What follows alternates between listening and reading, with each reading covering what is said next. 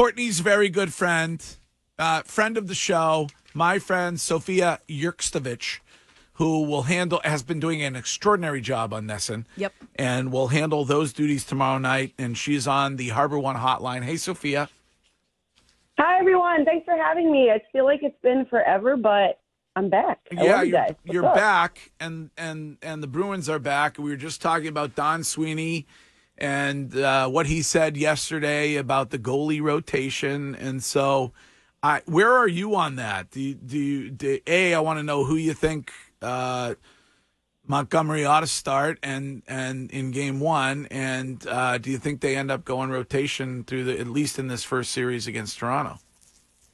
I think they do end up going rotation. Where I am on it is I'm so thankful I do not have to make those decisions, because I do think this is one of the most stressful decisions, even though you have two of arguably the best goalies in the league and consistently performing well, blah, blah, blah. So it seems like a good problem to have.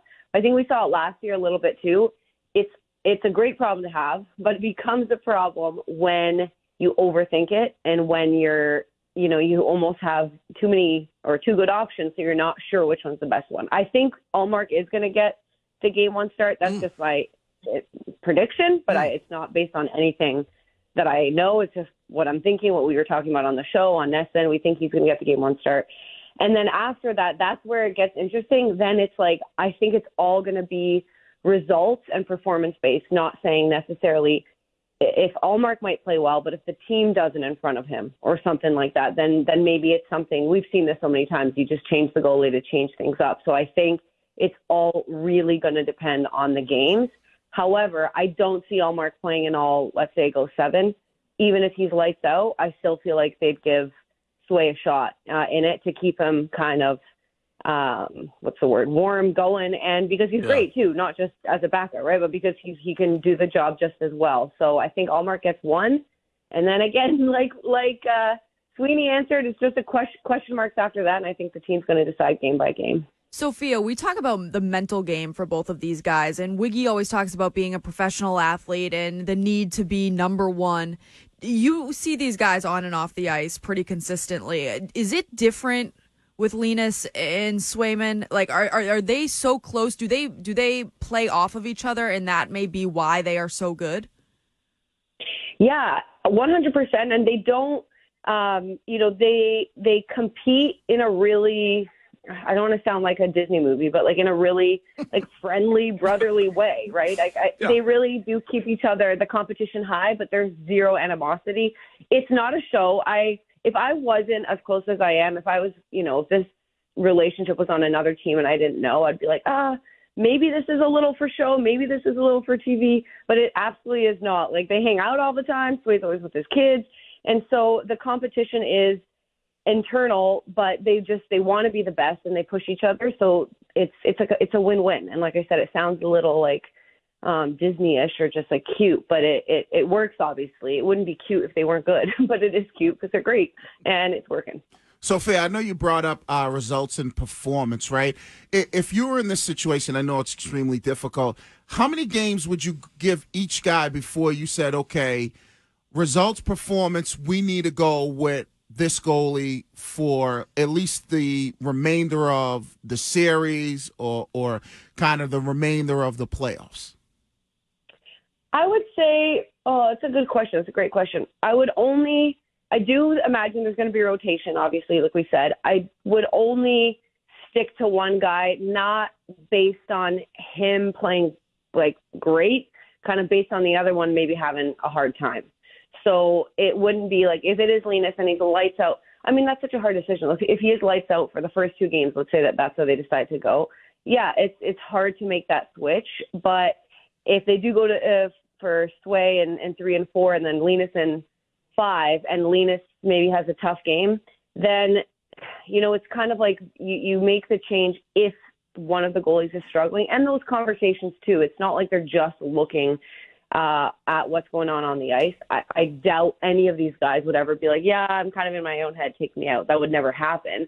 But we see it with goalies all the time. It is a really different mental load in the playoffs, right? And I just don't want to underestimate or say that that's not as important as, the physical aspect of it. But if you're getting vibes, if you're talking to them that maybe they are in their own head, you have to go with the one who just feels and seems more confident. I don't imagine that happening. I think last year was a huge learning curve for these guys. And I really, we talk to them all the time. They're great. They're ready. They're excited. This is what they're living for. So I honestly see them stepping up even in their performance in the next few rounds. Toronto really has the opposite decision. They have to determine which goaltender is going to suck less. Because Yes.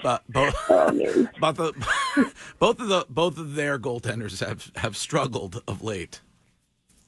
Yeah, and so you guys know I'm originally from Toronto, so I have so many friends there that have been texting me and basically saying that. They're like, they're going to screw it up. They're going to make the wrong goalie decisions. Their goalies are going to mess it up. And I feel so bad, not for Leafs fans at all. I don't care at all, but I feel bad for the team. You guys think Boston media is tough, but over there, Toronto media is brutal. And I said this on air on NESN the other day. I said, if anything, the Bruins have an advantage playing Toronto. They swept the series, blah, blah, blah. But if anything, the real advantage is the media there. They're already down their throats about, I can't believe they're playing the Boston Bruins who have their number. The goalies suck. The team has a bad record against them. That is being jammed everywhere. And if you don't think people get affected by that, not true. So there's the assist. The Toronto media is already giving the Bruins an assist. Well, Toronto has not won a playoff series against the Bruins since 1959. Go ahead, Curtis. That's what I started in radio. Oh, well, you actually started in 58. Well, if beloved son Drake picked Toronto, we'll be good. Oh, my God. Did that happen? Did I miss it? Did that happen? I mean, Drake's from Toronto. I believe he's a huge Toronto fan, so it's all about who Drake picks. And if he picks the Maple Leafs, then the Bruins should be good because he's a mush. Yeah. Bieber, too. Yeah. Bieber, right. Sophia, we were talking to Mike Milbury yesterday about it, but watching how they played the Maple Leafs throughout the regular season, the first two games go to a shootout and then overtime, and then the last two games in March, they beat them easily. Did you see a change in the way that they played them? Was Montgomery able to kind of shift his mindset and the guys' mindset and get their number that way? Yeah, great question, Court. And I don't know if I've necessarily seen a big change in how they played them with X's and O's, but more, as you mentioned, the dates. It kind of spread out, a couple close and then a couple months in between and a bit spread out there. But in general, the way the Bruins were playing had changed, right? So the Leafs just happened to kind of fall into that time when they were making adjustments. But I do feel just watching them being at the games, they're able to be calmer against the Leafs or in the four games that I saw, even if things get tight. And some of these, if you look at the scores, that maybe look like a bit of a, discrepancy in some of the games, but they really just never, they never got in their own head. And it's a cliche. Charlie Coyle always says it. We got to play the right way. We got to stick to our game. And that just happened. It just happened against the Leafs. They plan on doing that against every opponent. Doesn't always happen, but against Toronto, it did. And I'm going to give you guys a little tidbit that I won't say who it was, but when I'm prepping my notes, I'm in a little studio in the rink, and these studios, they're these tiny rooms, thin walls, whatever. And sometimes they're attached to the dressing room. I don't have access to the Bruins room, but I can hear a bit through the wall. And I was doing my notes, and I'm not going to say who it was, but I heard one of the players in the last game against Toronto say, I can't wait to bleep and beat this team. And they just I could feel, and they were all talking about it. This is when they were getting ready, just getting dressed to take to the ice. Nothing had happened, but they just have that mentality, and that's the one you want to hear. I hope it happens. I said this the other day. I hope it happens here at the TD Garden, that the Maple Leafs are eliminated, because there's nothing better than your fellow Torontonians standing outside watching the game and bawling their eyes out and screaming in frustration. Sophia. I know. It's almost funny. It's sad, but it's funny. All my friends are texting me congrats on the series win already. But that is a dangerous mentality to have for the Bruins, obviously, right? We've seen, this is my favorite thing about the league is the parity. We've seen it. There just seems to be a curse against Toronto, and I don't see it changing anytime soon. Well, certainly you guys have the coverage, and this will be Jack's last season. I'm sure, when was that a surprise to you? And what's it been like working with Jack? Jack has been, I've said this since my audition days. I remember flying in from Toronto, doing an audition with NESN and getting an email. I don't know how Jack got my email. He got my email somehow, but getting an email from Jack because I did the audition with Jack Brick, whoever was on air at the time. And he wrote me like the nicest paragraph encouraging me and saying, he really hopes I get the job. He has been an advocate of mine from day one. And I didn't know much about Jack and Brick. Like I was in my little Canadian bubble doing my Canadian sports and hockey. And I didn't know that much about them. But as soon as I joined Boston, I realized how impactful and how important they are to Bruins Nation. And I get it. Like your play-by-play, your color guys and girls now are in your living room, in your home.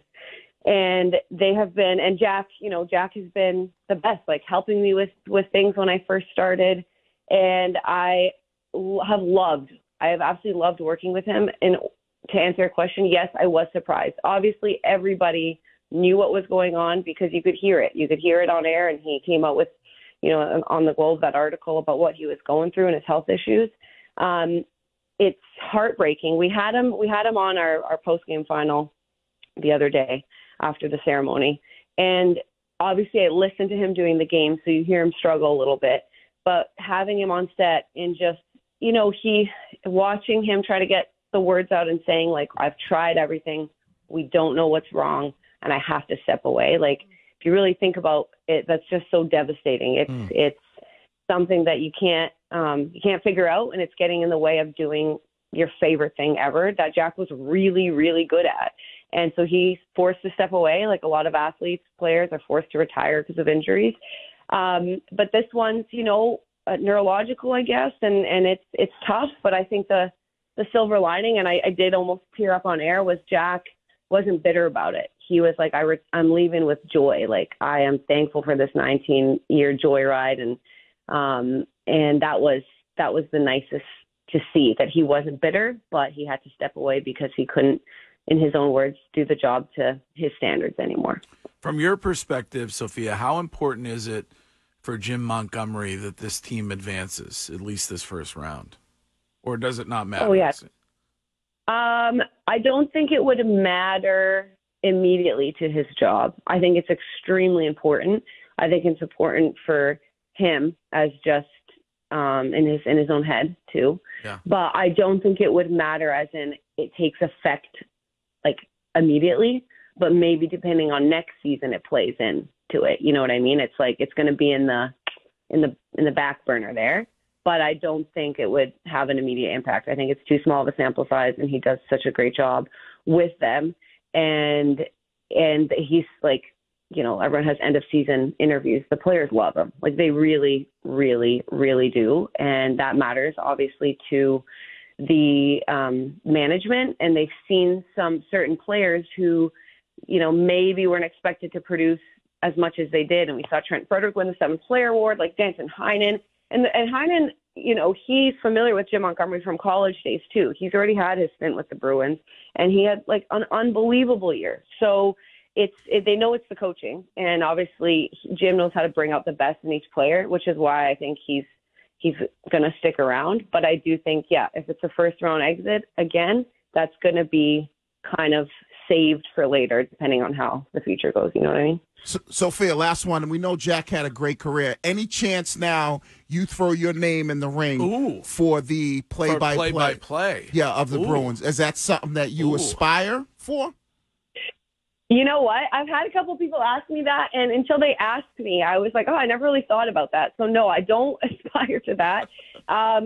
But, absolutely not for this year. I think I would need so much training, and I'm not trying to, put myself down or anything like that. But it is such a difficult job. And I've never tried it. I don't think I see the game that way. A lot of people don't know this, but I'm actually slightly dyslexic. And I've had to work through so much to be on TV in speech therapy and stuff. And this is as a kid. And so I invert numbers all the time. And when I'm doing stats on air, like, You guys have no idea. I'm so in my head. Sometimes I'm like, wait, 25 or 52, and it takes me.